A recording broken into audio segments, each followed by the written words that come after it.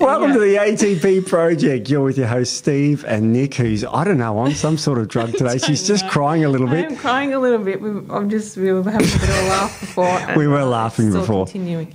But it's funny you mention it, because today we're actually going to be talking about how our face looks and our looks, and anti-aging skin and anti-aging looks really is what we're talking about today. It's a weird one, isn't it? It is a weird one. We're actually going to do a two-parter on anti-aging. I know. So, guys, hang around for part 2, which will be following. Yes. Whenever this one comes out, it'll be a week after that, because we've got some really interesting stuff to talk about to do with anti-aging. But today we're doing appearance of how we can improve our looks as we get older. Yeah. Now, we all want to look younger. Not me or you, Nick, because we're in our 20s and we're gorgeous. If you're listening and you don't watch, we're absolutely stunning. Yeah, and don't watch, then if you're only listening, you can tell we're lying. We can lie. Yeah, if you watch, sorry, we're lying. But I'm in my early 50s, almost mid 50s. So at that age, you do show signs of aging. Like, let's be honest, I've got the grey hair. Yeah. I've got the wrinkles. I've got we've got a bald patch. And then people are funny about that, and people are wanting to look younger. Now, we're going to be talking about anti-aging inside later, but this is all about looks, this one. This is all about the outside. Yeah. This the inside. So, yeah. And I hate to say this, but women typically care more about their appearance than men. Obviously, look at me. Yes, they do. They do. And again, when you're nearly 50, it does Who's nearly 50? Oh, I don't know. Somebody. No, somebody. Let's say you were nearly 50. Say I was theoretically nearly 50. Yes. In a few months. You do notice some things changing. So yes, trying to do the best we can to look younger for longer is what we all want, isn't it? Of course. So the first thing we talk about is wrinkles. This is the elephant in the room. This is what makes us look a bit older, and we start losing collagen in our face. Our cheek size reduces, and we start to get older and more wrinkles and all the other things I talked about. So I mean, we're going to talk about this podcast about ways of reversing the way we appear with aging. Internal aging is another kettle of fish, as you correctly point out. We're doing that next. So this is all about looks. Yes. So if you comment at the bottom of this podcast saying they talk nothing about the internal aging, of course we're not. We're doing that next podcast. Yeah. So this is all about looking younger. Yeah. Now, there's plenty of things that women do to look younger. There's plenty of facial creams. There's plenty of internal things we can do. Now, I've got a few literature, a bit of studies in front of me here about some really cool ingredients. I've picked the top 3, which really do reduce, and I've just picked on wrinkles. But there's lots of things like Botox. We're going to talk about that too, and fillers and all that sort of stuff. We're going to talk about some natural, some not so natural. Yeah. Different ways to go about it. Exactly. Now, what makes us age? We better talk about the nasties. What can age us faster? Excessive skin exposure is a classic aging one. Yeah. Excessive. Yeah. Sun exposure, not skin exposure. Oh, that's right. What did I say? Skin exposure.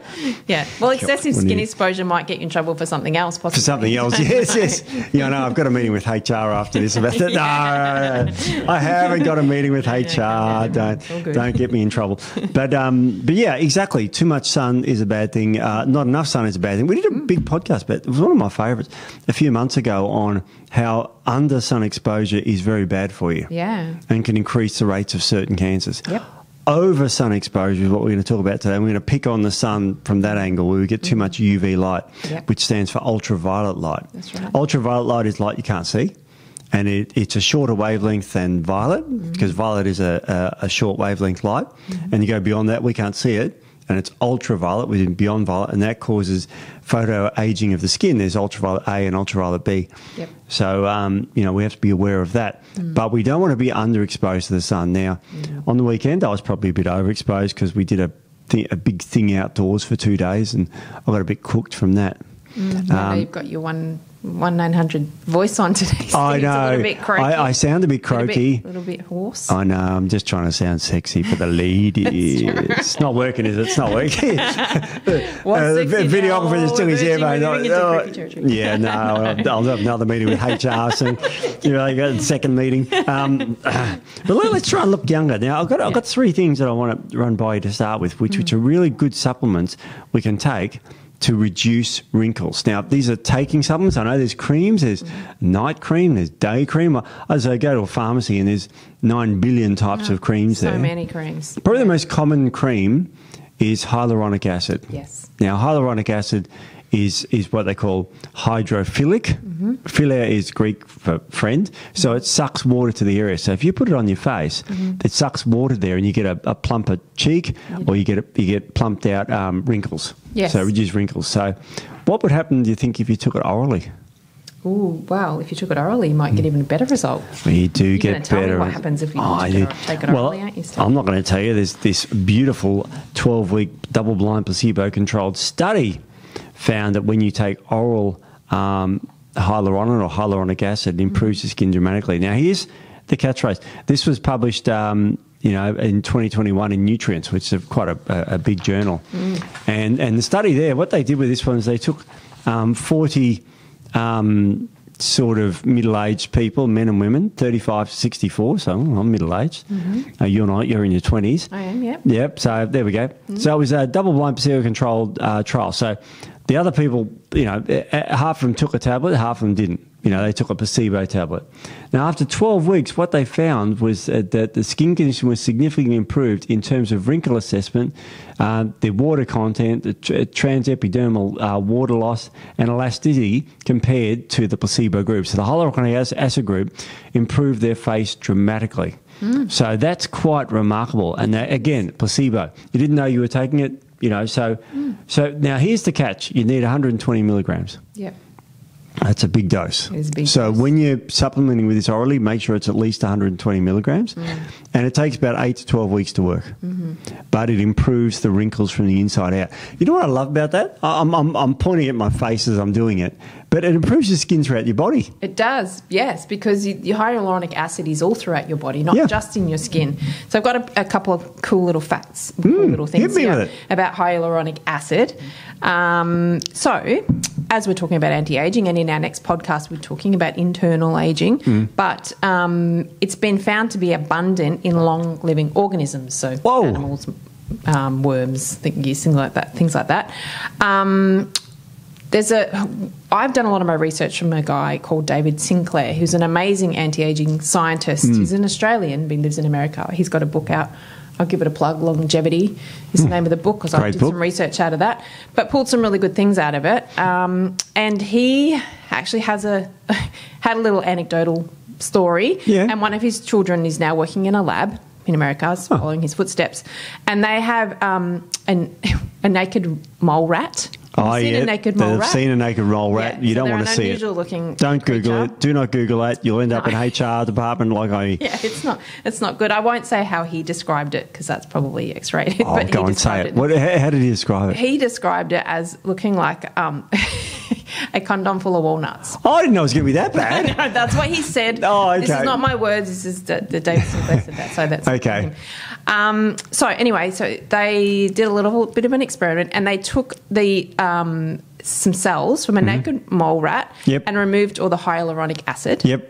And then what happened from there is it caused the cells to divide and become more cancerous. Wow. So that looks like hyaluronic acid is actually protective from cancers as well. Jeez. So having it all throughout our body. What a great idea. So if we can increase our levels, we're not only going to be getting the benefit from the skin, but possibly even some anti-cancer benefits as well. I love that, because that's a double whammy. That'll help your skin. You'll look great. You'll look younger and all that sort of stuff. But it will help you, and this is what I love. I mean, there are other treatments that we're going to talk about which just treat the skin and do nothing for the rest of the body, like Botox, for example. Yeah. But isn't that remarkable that hyaluronic acid, it's found in all the cells, it diminishes as we age. Yep. So that's incredible. That's incredible. I've got another one for you, difficult one to pronounce. Yep. It's called astaxanthin. Astaxanthin. I love astaxanthin. Yeah. It's a really interesting coloured agent. You find it in all the algae and everything too. It's a really incredible thing. Now, just the skin at this stage, and we'll go on to the rest of it. There's been a major review released on this, a systemic review of clinical studies. Now, systemic reviews are the highest form of evidence. They're a review of all the clinical trials that are on the particular topic. And to cut to the chase, they found that astaxanthin was remarkable in preventing against UV damage. Yes. Now, it's a fat-soluble agent, so it hangs around the body. The only problem is you need 3 to 6 milligrams a day. Okay. But if you take that, you will reduce the appearance of wrinkles. There were 6 randomised controlled trials, double-blind placebo. Many of the randomised controlled trials found that astaxanthin supplementation improved skin texture, appearance, and reduced the wrinkles and improved the moisture content. It also protected against UV damage, and there was no adverse effects. So again, astaxanthin, a carotenoid, which is a really cool agent. That's right. Is really good for your skin, reduces wrinkles. Yeah. Amazing, isn't it? How good is that? Yeah, it's so good. I mean, what have I got about it? I think I've got cool pretty stuff. much the same stuff as you. 23 in a randomised controlled trial. Yep. 23 healthy Japanese participants were recruited to take 4 milligrams of astaxanthin or placebo daily for 10 weeks. Yep. And the study was designed to assess the protective role of astaxanthin against sun damage. So subjects received a test of UV-induced erythema. Erythema, which is a burning of the skin. Sorry, I'm just really struggling with my words today. On their back. So the astaxanthin group had reduced loss of skin moisture in the irradiated area compared to those in the placebo group. So, and also the subjective assessments of skin health improved, including improvement of rough skin and texture in the non-irradiated areas. Wow. So that's it improved the area. Isn't that good? Yeah. And again, astaxanthin is a carotenoid. It's very good for you anyway. Really good for you. We can talk about anti-aging inside, but we're really focusing on the skin this time. Yeah. It's remarkable that 6, or in this case 4 milligrams, which is the ideal dose you really want, every day, just to improve your skin appearance is remarkable. It's a pretty simple thing to do. Yeah. So far I've got 2 very simple things to do, but probably the third and the best one, in my opinion. Yeah. You're going to say it. It's a type of collagen. It is a type of collagen. Called Verisol. Yeah. Now, Verisol is a... Because you've got to remember that the collagen diminishes in your skin as you age. Yep. Now, we've done lots of podcasts on collagen, and we've talked about it with regards to your muscles and your joints and all sorts of stuff. But this is specifically for your skin. It's the Verisol type. Yes. You need 2.5 grams of it. And there's been numerous studies showing that it improves the skin. One study that I'll talk about was published back in 2014, a randomised controlled trial, where they gave people aged 45 to 65, again, not us, we're in our 20s. That's right. They received 2.5 grams of the Verisol collagen or a placebo once a day for 58 weeks. For 8 weeks, 58. 58 weeks. 58. Well, I just made that number up. 8 weeks. Did make that up. And 57 subjects basically in each group. And what they found was after 4 to 8 weeks, there was a noticeable improvement in the wrinkles, the elasticity of the skin, and the increase in pro-collagen 1. Wow. So it helps you grow your own collagen back. Yeah, how amazing is that? I love that. And there was a statistically significant reduction in eye wrinkle volume. So you know those crow's feet you get? Yeah. No, you would know. I don't know what no, you're talking I don't about, know. Steve. No one knows about crow's feet. So it removes that remarkably, you know. So I mean, you've got these 3 things we've talked about. We've got Verisol. We've got the astaxanthin. Yep. And we've got hyaluronic acid. Yep. If you can take those 3 things every day, you're going to have a remarkable improvement on the wrinkles and your skin health. That's right. Just from doing that. Yeah. Imagine if you could get them all in one go. Even better. Well, yeah. I think you can, Steve. I don't know. Check around. You never know. Around. Yeah, I'm sure there is something out there like that. Yeah, that's amazing, isn't it? And how easy is that? It's good for you anyway. Yeah. But it's not like you're taking something that's potentially dangerous. Yeah. But it's good for you, your body, but it's great for your skin. Yeah. And if you can do those 3 things, you're going to reduce your wrinkle appearance dramatically. Yeah, that's right. Exactly. That's amazing. And so easy. Yeah. Yeah. Easy to do. Yeah. Now people with skin, let's face it, people with Compared skin. to people without skin. Yeah, people with wrinkles. But people with skin, with wrinkles, most of them don't do this stuff. They use creams. Yeah. Which of course, you've got to remember, where does the skin? Does it go from the outside in or the inside out? That's exactly right. It goes from the inside out. So if you're getting this stuff loaded into the body, then it'll grow, and it'll grow throughout the whole body everywhere. Yeah. But let's just have a look at the skin deep things. There are a lot of people these days are taking Botox. Now, we've done a long podcast with my father-in-law, Dr. Douglas Gross, who's a doctor and does injectables every day. Okay, that's pretty much what he does, and has done it for decades. So, and he talks about Botox. Now, what Botox does, it's a botulinum toxin. It sounds awful. It does sound awful. Yeah, but if you inject it into, say, your crow's feet and the side of your eye, it paralyses the muscle, so the muscle relaxes and doesn't do anything because it becomes dead, doesn't work. And then, of course, after 2 to 3 months, the muscle starts working again, so you get your wrinkles back. Yeah. So it's an injectable form of botulinum toxin, which can therefore just paralyze muscle. There's Dysport, there's a few other different types, but that's just all about appearances. Yeah, and it doesn't help the skin. It doesn't reduce the aging of your skin. It just obviously changes the visual effect of Botox. I've had a family member that in her early 20s started taking Botox. Can you believe that? I can believe that because I think that's not an uncommon thing. Really? Yeah. Scarily, I don't think it is. And same with plastic surgery in your 20s. Women are getting plastic surgery in their 20s, which I cannot understand why.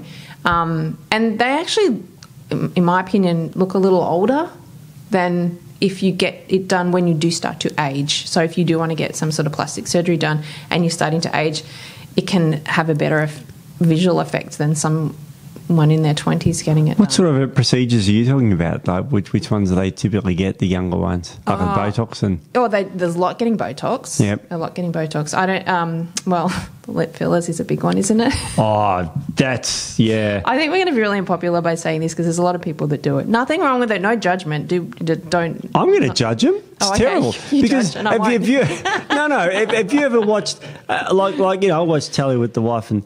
an ad comes on for that maths show. Yeah. Every woman in there has got extraordinarily way too much filler. Yeah. It looks so unnatural. I think that's what I'm sort of trying to get at, is that getting the fillers and all these things done when you're young, it looks very unnatural. Yeah. Whereas when you're older and you possibly need a little bit of it, it just enhances and it enhances you, and it sort of makes you look a little bit younger. Yep. But doing it when you don't need it, it can look quite odd. Oh, yeah. These people look... They're in their 20s. Yeah. And they look odd. I mean, I'm sorry to say that. It's just... Like, I'm clearly not someone that does anything girly. Just not a girly girl. But I did the nails and I did the eyelashes for about 3 months, and both of them were just way too much work for me. Yeah, you don't have nails. No, I don't have nails. I haven't had nails for a long time. I just cut them short. But I didn't realise when you got nails, this is how much I don't do this stuff. You have to get them refilled all the time. And it's just like so time consuming, hurts your nails, and it's then tough being a girl. The eyelash thing, you have to get them refilled. I'm like, this is just way too much work. Really? So I ditched it. Yeah, that was about 10 years ago. And then I'm just like, nah, I'm just going to stay natural things. It's just much easier and cheaper, to be honest. Yeah, it's expensive. It is expensive. Like, as I said, Botox is a quite expensive procedure. As I said, I know my father-in-law. And the actual stuff costs them a lot of money. It's not just like it's just you're paying for the doctor, you pay for the actual stuff. There's quite expensive stuff. And fillers even more expensive. Yeah, wow. I wouldn't know how much they are. But, yeah, you can get like cheek fillers too. Oh. Because what do girls say? There's a saying that all girl wants fatter cheeks and fatter eyelashes. I don't know, but you keep telling me I have fat cheeks. So well, you do a bit. You haven't had any filler, have you? No, I've had nothing. I've had nothing done to my face yet. Oh, there you go. Probably. I always say I won't, and I often when I was younger, I said no, I never would. But when you start to age, you're like, maybe. Just give it another 10 years and see how things are going. I've got to pick my face up off the floor. Then but Botox is not a drastic thing anymore. It's a common thing that people used to hide from it and all that sort of stuff. Now I think it's a completely reasonable idea if that's what you wanted to get rid of. Yeah, look, each to their own, and do whatever you want to do to make yourself look and feel better. It's no. Now also on skin, and I probably didn't talk about this before the podcast, is there's ways we can, there's two types of fat, right? There's visceral fat, which is bad for our internal aging, and we'll get to that. But then there's subcutaneous fat. Yeah. Which is the fat that sits under your skin that makes you look unsightly in your swimsuit. You know what I mean? It's kind of like blobs that sort of, around your waist or your hips or something like. Cellulite's one of them. Yeah, cellulite's one of them. Now, there are things we can do to get rid of those things. And we did a podcast on this about a year ago. And there were 5 things we looked at. The first one was liposuction. We looked at cold fusion, and we looked at injectable dissolving fat. And we looked at 2 procedures which are minimally invasive but can work to get rid of that subcutaneous fat, like the fat that just sits, your love handles or your little belly thing, not your belly thing, but you got there's no fat on you at all. But if you have a little bit hanging off, there's things we can use. Now, the first one we talked about was laser. So at certain wavelengths of laser, you can actually get and it's been peer reviewed, you can actually sort of put the laser on the skin, and it causes the skin to release fat cells into the lymphatic system and therefore into the blood system. So there's certain lasers at 635 nanometers and at 1080 nanometers, where if you can get a laser at those types, then it will mobilise fat out of that particular area to give your skin and tighten your skin up and move the fat underneath it. So that's pretty remarkable, isn't it? It is remarkable. Well, and all you got to do is when you have the treatment, then you go for a walk, run, swim, gym, bike ride, whatever the hell it is, to burn the fat off. I was going to say, once it's taken out, you've got to get rid of it. So yeah. You're going to have to get up and get moving. Because we used to have a product here, and I can talk about it because it's gone. It doesn't exist anymore. A long time ago. Subcut, which did the same thing. It just mobilised fat. It didn't melt it, and lasers don't melt it. Don't think of a laser going pew pew like Star Wars in 1977, blasting fat away. It just moves it, causes it to leak out of the cells. But that's what you want to do, because the subcutaneous fat, the unsightly fat under your skin, looks. It looks a bit bad. Everyone grabs it, and it's like, I don't want this there. Yeah. And it's very tough to get rid of. It's full of white fat, which is the type of fat that's non-metabolizing. Yeah. And so lasers are a really good way to move that if you want to your appearances to look good. So that's a good one too. Now the other one is called fat cavitation. Yeah. What are you laughing about? No, I remember. I do remember the podcast. So yes, I do remember talking about. Well, this is a weird one. This gives you it's about 30 to 50 hertz, and it goes, and it gets the fat and basically vibrates it out of the fat cells. Yeah. So it's kind of like a good idea in a way, isn't it? Yeah. Look, if it's non-invasive, is it painful? No. No. Well, there you go. No, but fat freezing is apparently quite painful. Fat freezing I've heard is quite painful. Yeah, because they drop the fat to negative 10 or 11 degrees Celsius, and it freezes the fat, which causes the fat to sort of basically the fat cells to die, some of them. So you have to go back and back and back and back, and you freeze these things. And it's quite I've seen it done, and it sucks the fat up into I'll call it a vice. It sucks it into a vice and then freezes it. I know. Yeah. So if you're going to look at those sort of things, look at fat cavitation and also laser therapy for moving those unsightly fat things and cellulite. It gets rid of cellulite too. Okay. So the only other natural medicine I know that gets rid of cellulite is Verisol. It reduces the appearance of cellulite because it rebuilds the cell structure that's collapsed with the cellulite. Yeah. Liposuction will too. I know. I've seen that obviously done on TV, and it does not look pleasant. Yeah, I know. I'd rather go for a run. Yeah. This is all about appearances. What I will say about liposuction is, and I have seen this myself multiple times, so even though this is anecdotal, I've seen studies, liposuction, it can come back and you can get fat deposits come back in different areas. Yes. And it's very common. So I've known people that have had sort of fat hanging off the side of their thigh, like down near their knee. Yeah. I've seen someone else with a fat deposit on their back. Wow. So it can actually come back in strange little deposits in places, like a ball. Yeah. So that's one thing I will say about. It's quite interesting because normally if I put on weight, everyone says, if I put on weight, I get it on my insert body part, ass, gut, whatever. And for me, it's my gut, right? So let's say I had liposuction, but let's say I had liposuction on my gut and I got rid of all the fat cells out of my gut, and I still wanted to be a fat slob and eat junk food and not exercise. Well, the fat's going to be stored somewhere else. Yeah.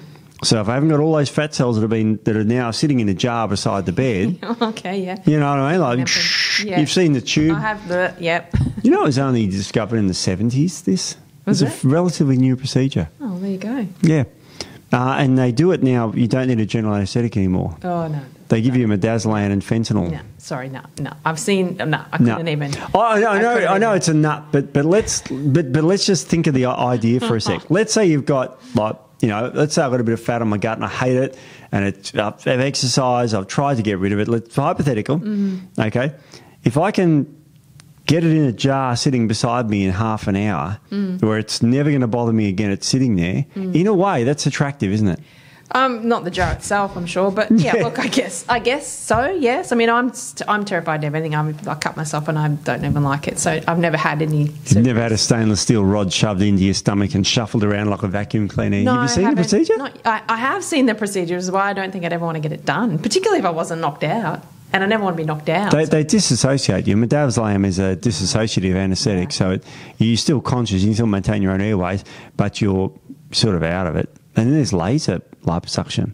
So the laser shoots out and melts the fat and then gets sucked up. I mean, I know you and I may not be into this, and we're into the health for the body, but there are a lot of people, massive industries that do this. Yeah. That they say, I'm sick of this, insert body part, I want it fixed now, and it gives you immediate results. So people want these, and people have way more drastic plastic surgery than that to make themselves. Well, I mean, I've seen a facelift happen in the past, and I don't know how people would have your face peeled off and then pulled back. I know that. Come on, that's a simple thing. Oh no, I mean, I'm just funny like that. I can't. That sort of stuff makes my stomach go funny. I've had plastic surgery on my nose. Did you? When I was 18, I smashed it when I was 14, and it was all bent and out of shape, so I had to have plastic surgery on my nose. Really? Yeah, it's still but giving me that was for a anatomical issue, not a... It was a major one. Yeah. Apparently, I can't do a double forward somersault on a trampoline without hitting my knee on my nose. Oh, well, that's no good. What's wrong with you, Steve? I know. Should try that again. Yeah. God, that was 40 years ago. Because I was 14. That's crazy. We used to go stay at we've gone way off track here. I know. We used to go stay at friends' places on the holidays. They had a trampoline, and we used to jump on the trampoline so much that by the time we got off at the end of the day, we couldn't walk. Oh wow! Our backs were just compressed our spines. So we used to get in trouble, and we'd have to have a day off the trampoline, and then we could go back to it the next day, and then we'd be crawling off it and couldn't walk for a day. God, I hope my sister doesn't mind saying it, but she was on a trampoline in our backyard with a friend, and they hit. A jaw came up and hit the friend's head. Oh. She lost 3 teeth. Oh no! Yeah, trampoline's tragic. Yeah. But gosh, when the boy's 17, so that's why I had that plastic surgery. I still have a funny nose now. It still gets blocked every now and then. It's not. It's sort of a weak point. You know what I mean? Yeah. So I mean that's not. We're not talking about aesthetics, because aesthetically my nose is whatever it is. I don't care. You couldn't tell. But I would have still liked to breathe out of it. Yeah, well, that's right. That's what I mean. If it's an anatomical issue, then no, 100%. But we're not talking about that. We're talking about the thing. So going back to the lipo and getting rid of like surgical sort of interventions and facelifts and that. You and I aren't super duper fans. We'd rather exercise and all that sort of thing. But this podcast's not about that's the next one. Not what we want. Yeah. It's not about what we're doing internal, yeah. Let's say we want to look better in it's spring now when we're recording this. It's summer in a couple of 3 months. Say you wanted your skin to look better for summer because you're going to be showing more of it down the beach. You want to look good in the bikini or whatever you're wearing. So how do you what can be done now that we can do to sort of try and get looking good in about 2 or 3 months? You got any tips for the people who want their skin to look better? I'll start you with one. I want to ask you about niacinamide.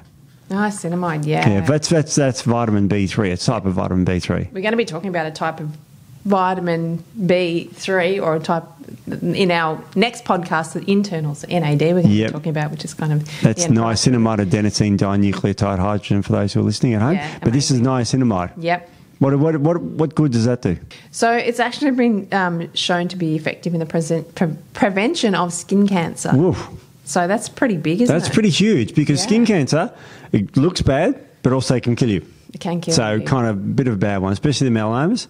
And the squamous cell carcinomas and base cells are not as bad, but still not good.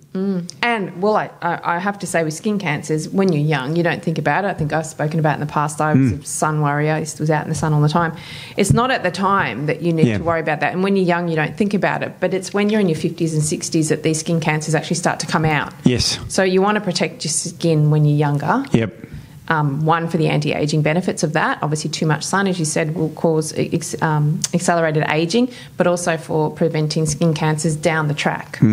So it's a good one, and it's one that my father-in-law, who's a skin doctor, takes every day. Really? So, he's onto that, and really, really important. Oh, it wasn't me this time. Just knock the microphone if you wonder what that weird sound was. So that's incredible, and that's just vitamin B3. You need it every day anyway. Yep. That's really good. So B3 is a good solution. What about if you drinking teas? Are there any beneficial teas for your skin that you think you could do, like let's say a green tea, which contains epigallocatechin gallate? Yep. And what are the polyphenols in green tea do for you? So they've been shown to protect you against sunburn as well. Wow, okay. It's a UV radiation. Yep. It's immunosuppressant as well. Stop there a sec. Immunosuppressant, people are freaking out. They're thinking that they're pushing my camera. Oh no, he's pushing me out of frame. I'm just wobbling you a bit. Yeah, exactly. He's slowly. I just want all the cameras on me, of course. It's usually me that's knocking all the equipment over. Oh, it's just feet were getting all falling asleep on me. Yeah, so what we're saying. All right, so let's say that I'm losing my voice. You are losing your voice. My voice is getting better as I go. It kind of doesn't sound as sexy anymore. What am I talking about this? Well, we're just a train wreck today. Oh, it's all. Yeah. So green tea, it's full of epigallocatechin gallate. Immunosuppression. Immunosuppression. Now people are like that sounds awful, but immunosuppression's a good thing. Yeah. Yeah. It is. Because you don't want an over-immune system because it can cause autoimmune diseases. Yeah, that's right. And autoimmune disease of the skin can lead to like psoriasis and can lead to eczema and all that sort of stuff. Yeah. So, this is really interesting stuff. Exactly. I've got a little bit of a study here. Yeah, what's the study? Green tea. So a placebo-controlled trial with 60 women with healthy skin. So they consumed a beverage with green tea polyphenols. Yep. They had less UV-induced skin redness and better overall skin characteristics. Specific skin variables that improved in the treatment group included elasticity, roughness, scaling, density, and hydration. Oh, we all want that. We all want that. So as a simple thing you can do now is to start drinking green tea before summer. Yeah. Because you're going to get caught in the sun every now and again. Like on the weekend, we went to an event with ATP, and I didn't know it was outside. From where I was standing there all day in the frickin' sun. Oh. And so, it's sort of like I got a bit cookied, but that's why I'm quite as brown as a berry, like Greg Ritchie. No, what's his name? Richie Benno. Richie Benno. Greg Ritchie's the other batsman. Yeah. So I'm quite brown as a berry today, which is interesting. Brown and croaky. A croaky. Well, that's from talking to everyone over the loud music and, just, as I said, just sounding a bit croaky. So look, it's really good. Yeah. So that's a good little thing you can do. What if you're supplement with fatty acids? Wow, good fatty acids? This is a really good one. I love this. So omega-3 fatty acids. I love this, and I swear by this. I will prescribe omega-3s a lot to people because I think a lot of people don't eat a lot of fish. But omega-3 fatty acids for the skin are fantastic. I've taken them for a long time for my skin. Up until now, it's been good. I think it's the aging that's kicking in now. Yes. Up until now, it's been great. So omega-3s are photoprotective, so protect against the sun. Anti-skin aging, and they had anti-skin aging effects. So this is a good one. In a control clinical trial, an omega-3 fatty acid supplement rich in EPA was found to protect against immunosuppression induced by solar-stimulated UV radiation in human skin. Supplementation with fish oil rich in omega-3 fats modifies this fatty acid composition of cell membranes by displacing the omega-6 fatty acid, so arachidonic acid, which is quite inflammatory. Yep. So that led to a decline in the levels of arachidonic acid-derived prostaglandins. So you don't want one of those. Sorry, I thought you were going to say something. You just took just coughing.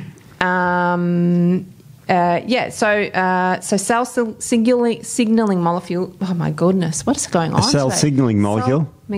signaling molecules can intensify the inflammation and immunosuppression generated following UV exposure. So if you're taking your omega-3s, it's going to be quite protective of those processes. So I honestly, I love it for the skin. Yeah. So, I think it's for so many different reasons, and we're going to talk about it internally in the next one, what it can do there as well. But omega-3s is kind of a staple for me for the anti-aging benefits and for everything else. And you mentioned EPA, which is a coursapentanoic acid, which is one of the two oils in fish oil. So, they both have great benefits. So I'd just say take both EPA and DHA, and they usually most of them come usually together as well. I usually prescribe. Well, I always prescribe both as well. So I was going to ask you about that because in the early days I came up with an EPA-rich one many years ago, and. But there's usually more EPA than DHA in a fish oil supplement. Yeah, but DHA has so many benefits. So how many grams are you thinking for the average pundit out there? Look, I would say, I take 4 grams a day. So I would say just as a maintenance, 2 grams a day. If you're having oily fish in your diet or omega-3s in your diet, it doesn't have to be oily fish. Oily fish is probably a little bit more easily assimilated than, say, your plant-based omegas. They still look great. You should include both. But 2 grams is just an average maintenance dose. Good. I can go quite high for some people, but there's some people that have a lot of inflammatory issues as well. It's very good for inflammation. So 2 grams a day is great. Good maintenance dose for that skin factor. Amazing. Now, all right, we're going to talk about resveratrol down the track a bit with our internal aging, but for the skin and hyaluronic acid, you want to talk about the link between resveratrol and hyaluronic acid? I mean, how cool is this one? Yeah, so resveratrol we're going to talk about a lot in the next podcast because it has amazing benefits in so many different pathways in the body, and we're going to talk about all that. But in regard to hyaluronic acid, so resveratrol actually boosts the HAS2 gene, which makes the enzyme that makes strands of hyaluronic acid. Wow. So if you put in your resveratrol, you're actually going to boost the production of your hyaluronic acid anyway. So putting the two together is like a powerhouse. Now, that's incredible because what we've talked about today is, of course, and what we haven't gone through is the obvious, which is look after your skin. In other words, don't go in the sun too long. And if you are, try and, cover up a bit. Sunscreen is a bit of a vexed issue, so we haven't sort of touched that. It's for a different one. But try not to get excessive sun exposure, but try and get some sun exposure. Some sun. Like I think I said in a recent podcast, 15 to 20 minutes a day. And you want to try and cover as much as your body as you can. So particularly areas that, and this is for your vitamin D levels as well, areas that don't get a lot of sun. So your stomach, if you don't walk around, with your shirt off and things like that, or even the sort of the underarm of your arms, so it's a little bit paler, you'll absorb more vitamin D through that paler skin. That's why darker skin people struggle to absorb, to get vitamin D levels up. So they can't convert it because the darker your skin is, the harder it is, the conversion. So 15 to 20 minutes a day is great, really healthy. So me going in naked in the backyard is not a bad thing? As long as you've got big fences and no neighbours, Steve, then you might get reported otherwise. And many neighbours, So you get knock on the front door, not to do that. Maybe just leave your shirt on. Well, I swim semi-naked at the pools. Men can take their shirt off. That's like, Men under the age of 50, maybe. Well, maybe. Oh, actually, no. When I swim at the pools, the outdoor pools near my place, I'm basically wearing underwear, and so 90% of my body's exposed to the sun. It reflects it. It's a great way to get a sun exposure as well as exercise, which is good for part 2 of this, part 1, without the excessive exposure. And it's timed. Beach swimming. I go to the beach a lot. In summer, I'm always at the beach. I used to be. Now I'm busy. I don't get to go as much. Well, you used to. In the olden days, do laps for a couple of hours at the pool. Yeah, I did when I lived out in the middle of I lived out in the bush, all there was a pool, and they had it was a 33-metre pool, I think it was. So I had 33. I did laps for 2-3 hours a day. It's nuts. All there was to do. So do you those swimmers with a big cross on your back like that? Yeah, I did. I looked like when I had my swimmers, because I had my lap swimmers on, because and then you take them off, and I had another pair on that were white. Yeah.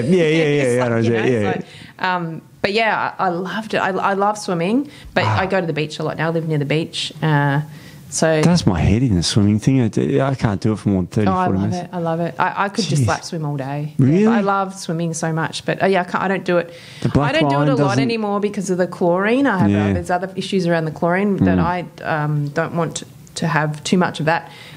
But there is ways to counter that as well. It might be a podcast in itself to detoxify the chlorine when you're in the pool a lot. But, I like swimming at the beach, but I've got a problem with the sharks there. Oh, see, there's no sharks where I am.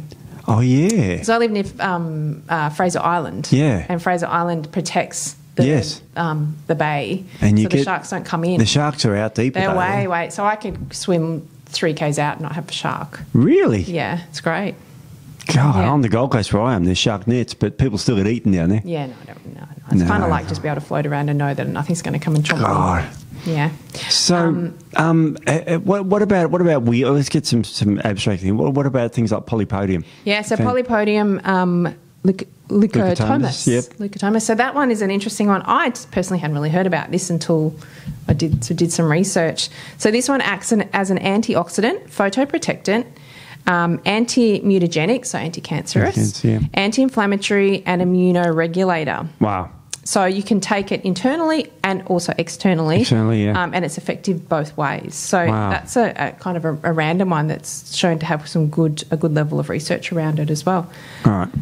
Prevents photoaging also. So that's a really good one. What else have I got here? Well, some general dietary advice. What happens if you have too many sugars and too much glycation? So you'll end up with something called AGEs. AGEs, I love it. Advanced glycation end products. Yeah. And that actually is when the collagen and the proteins and everything sort of kind of stick together, and it causes your skin to become quite rigid. Yeah, cross-linked, Yeah, so sugar is what causes ages. Yeah. So, when they say sugar's bad for you, sugar causes aging. It does. It ages your skin quite significantly. So sugar is something you really want to avoid to protect the age of your skin and stop these advanced glycation end products from developing. Yeah. Yeah. So I mean, sugar's bad for your teeth, bad for everything, but it's now bad for your skin and bad for your appearance. Now, again, we know it's bad for your body, but we're focusing on the skin here, so it ages you. And this is something sugar. This is like people go, I don't eat sugar, but I have Fruit Loops for breakfast.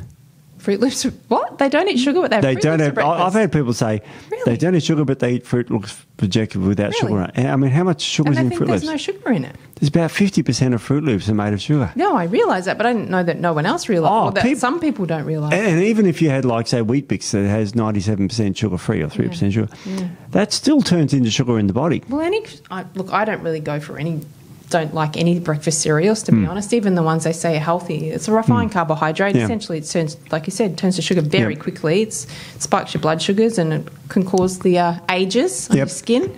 So any of those types of sugars. And, we're actually going to do a podcast on sugars, labels. I think we're going to do all of them and all the different ways that they label sugar so it doesn't sound like sugar. So that's going to be an interesting one. But, sugar are terrible for your skin. Yeah. So we want to avoid that as much as possible. So it's very, very interesting. And we've talked about diet a little bit now, but what does fasting do?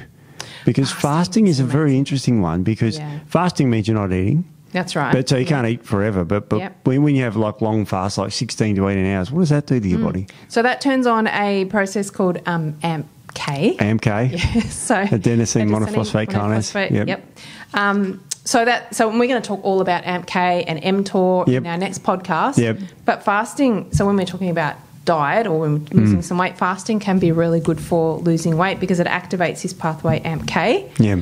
And that has so many different amazing processes in itself, which you're going to have to listen to the next one to find out all about that. We're going to keep you in suspenders for that one.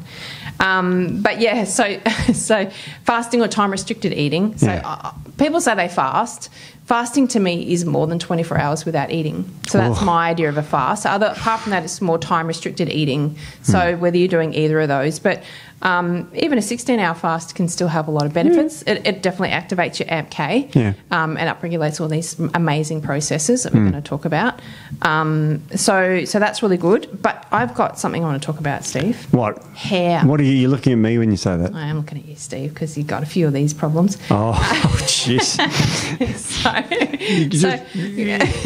For those who are watching, it's obvious, but I am going a bit bald and a bit grey. You're a bit salt and peppery. That's good. Yeah, but you're doing pretty well because some people are completely grey by the time they're mid-40s. So I think you're doing great.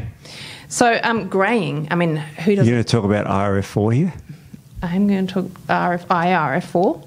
Good. Yeah. That's good. I'm going to talk about that. Go for it. So greying, and we're talking about premature greying because obviously greying you look older when you go grey.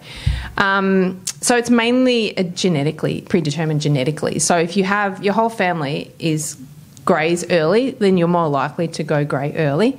But I will say, my mum, who hopefully won't listen to this, and her whole side of the family were white by the time they were in their early 20s, the whole lot. And even my cousins on that side are prematurely greyed. But on my side, I must have taken after my father, so I haven't gone grey at all. I'm starting to get a few grey hairs, let's be honest. I'm looking at you very closely now. I only have a few, though, compared to my mum, who literally was 23 or something. I think she said she was dyeing her hair from when she was 21.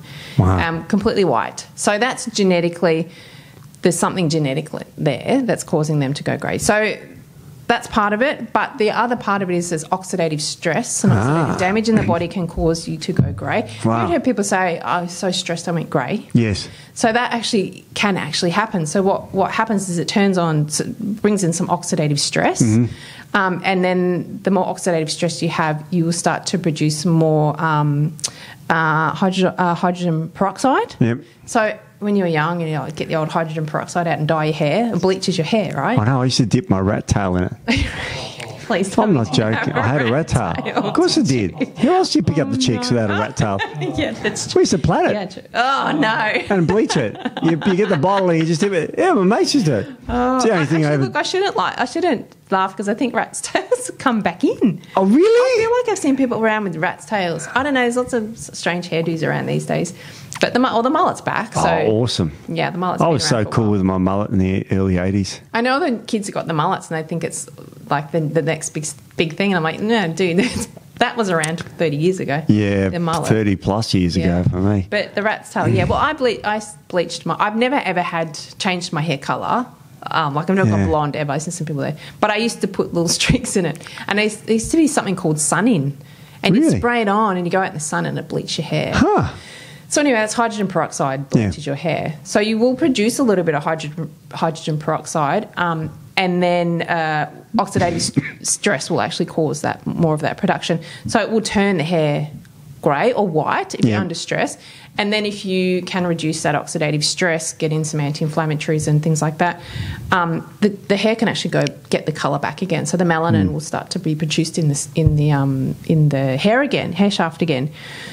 So stress can cause it, but if you are greying prematurely and you don't have sort of a family history, then I'd be looking at inflammation, oxidative stress, what is causing that greying. And there is a way you can work on reversing that somewhat. Tell me, I'm listening. So I use something a lot of clients call glutathione. So we produce glutathione. It's one of our master antioxidants. It is. And if you have a lot of oxidative stress, you will burn through glutathione because your body is trying to detoxify whatever it is that's causing this oxidative stress. Yeah. So you will have very, very low stores of glutathione. So bringing in glutathione can actually help to reverse grey hair and prevent grey hair also as you get older. My pen? Yeah, I take it. I take it for antioxidant status and all that sort of thing. I put a lot of clients on it as well. Liposomal glutathione, so you don't just run out and get any glutathione. It has to be. It's quite unstable, so it will break down in the gut and you won't absorb a lot of it. So liposomal form is very good because it will get down to where it needs to go without being your digestive system just breaking it down and making it inactive. So liposomal reduced glutathione in a liposomal form is the best one to get. Really good for hair. Okay. Yeah. So anyone that's got a few little grey hairs and they don't... I've got a few little ones, I'll be honest. You got a few little ones, Steve. I reckon we could pretty much just whip out some glutathione and be all over it. I've got to whip out a razor blade, I think, to get rid of my grey hair. Yeah. I mean, I'm 54, so it's kind of normal for me, and it's kind of... What's his name? George Clooney made it kind of cool. It's the silver fox sort of look. Yeah, I look like George that's Clooney. The unfair thing. Men, they get the grey hair and they look all debonair. No, I don't. I look like women, shit. And they're like, oh. No, you wear it well, Steve. My hair's, yeah. You wear your hair well. No, you wear the grey well. So, yeah. Wear it well. It's a lot of work put into the grey. That's right. There's a lot of effort in that. I'm married now, so that's where the grey hair's come from. That's right. Shout out to the wife out there. Hey, Beck. A lot of glutathione in the world. I'm going to cop this one. What did you say, man?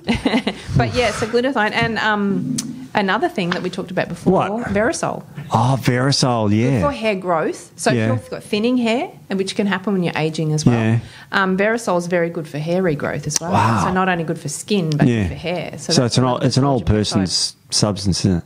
Yeah. Verisol. Oh, totally it is. Yeah, Verisol. It's amazing. So let's go through what we've done. We talked about Verisol. That's a type of collagen. It's for your skin and hair. Mm-hmm. We've talked about hyaluronic acid supplement and resveratrol that boosts it. Mm-hmm. We talked about astaxanthin at about 4 milligrams. Mm-hmm. So they're the real key ones there. Yeah. And you also got into the fish oils there, 2 to 4 grams a day, particularly EPA. Yep. Polygonum, which is that herb, which is great for your skin. Nicotinamide. Yep, nicotinamide for preventing skin damage. Green tea.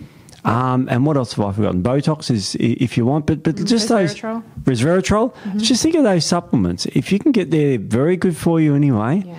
But they're great for your skin before you start to put needles in your face. Yeah. You know. Yeah. Speaking of needles in your face, we didn't talk about that. What do they call it? Needling. Skin needling. So they're just punching millions of tiny holes. Yeah. Apparently that. It doesn't have a lot of really good long-term anti-aging benefits either. Okay, at least look better. Know. Yeah. You get a red face after it. Beck's had it a few times. Yeah. And microdermabrasion. Just getting rid of the old stuff. Yeah. Yeah, a few of those. So, I mean, look into those. But you look, and if you're looking for supplements that can help, they're definitely a lot of the ones we've talked about.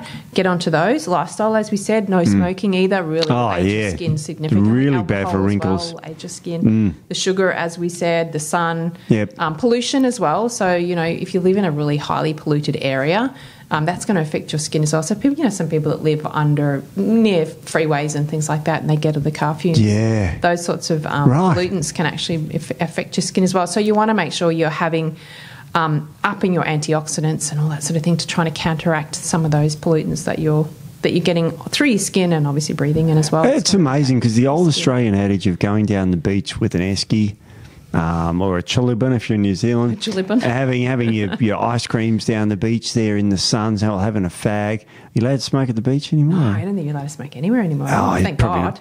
But I mean, that's the most aging thing you can do, and it's the most stereotypical Australian thing to do. When I was growing up, everybody did that. Now, I know smoking is the most, and should be an evil thing now, but imagine how much we prematurely aged in my generation. Yeah. Gen Xers. Yeah. Just from doing that. And now we've got things we can help it and reverse it and change it and turn it around for ourselves. And again, these are all things, apart from Botox, that we can do. And there are now new treatments like... I'm not an anti-laser for your fat or anti-fat cavitation. If you want to look better that way, tighten up your skin and get rid of the fat there, go for it. I mean, lipo is a, possibility. It sounds like there might be better things out there now, maybe a little less painful anyway. Well, you'd start by hitting the gym and exercise. That activates anti-aging genes. We'll talk about that next podcast. Yep. But I mean, those simple supplementation things with simple things we can do to stop smoking and that, stop eating sugar and junk food, I think is a great start to looking a lot younger. Yeah, 100%. And so easy. And all of those supplements that we talked about are readily available. Yep. So go look for those, especially those top three that you said, Steve. Yeah, they're the Verisol, the astaxanthin and the hyaluronic acid. They're the kick-ass ones. Yeah. And get into those. Vitamin C is good for the skin too because it turns proline into hydroxyproline. We didn't talk about vitamin C. Damn it. I know. Vitamin C is great for the skin as well. Yeah. Oh, it's great for the skin zinc and all these other things. But we tried to keep it to the really, nifty stuff with the data on it. So that's really cool. Yeah. But next podcast, we're going to talk about anti-aging body. Part 2, people watch out for part 2. All the internal stuff and a lot of the pathways we're going to talk about, as we said, AMPK, mTOR, how to sort of balance those two. You sound like a nerd now, Nick. I do sound like a nerd. The next one's going to be a lot of nerdy stuff, but really cool and interesting stuff and things. Don't worry, we're still going to give you the easy answer, take-home message of what to do. Yeah. A lot of these things, and everything we talk about, there is solutions that you can do that are very simple. Like today. Yeah, lots of supplements and things that we will talk about that they're readily available. So there's a lot that you can take away from the next one as well. Now, the next one's going to be a fun one for the internal one, but I think the external one's important because it's a multi-billion-dollar industry. It is. You and I, when we were talking about this, go, it's kind of, it'll be all right. But this is a multi-billion-dollar industry, and I think people want to look better, and I think it's better to do it naturally and safely. Definitely, and we'll talk about that and talk about when you should start as well. Talk about all that next part 2. The best time to start yesterday, second best time today. That's right. All right. Well, until next week, we'll see you then. Yeah, see ya. See ya.